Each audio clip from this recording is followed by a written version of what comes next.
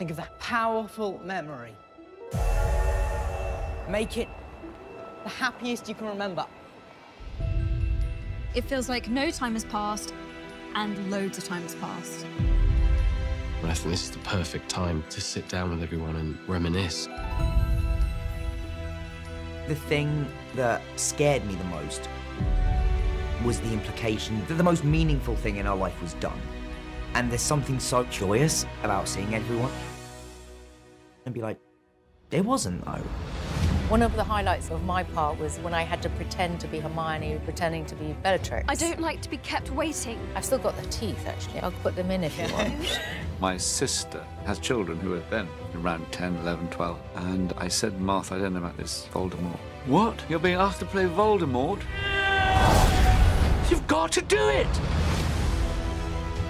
I wouldn't be the person I am without so many people here. It's a very overwhelming thing because I've watched you grow up and I've seen kind of every stage of your life. When things get really dark and times are really hard, there's something about Harry Potter that makes life richer. It's a strong bond that we'll always have. We're family and we will always be part of each other's life.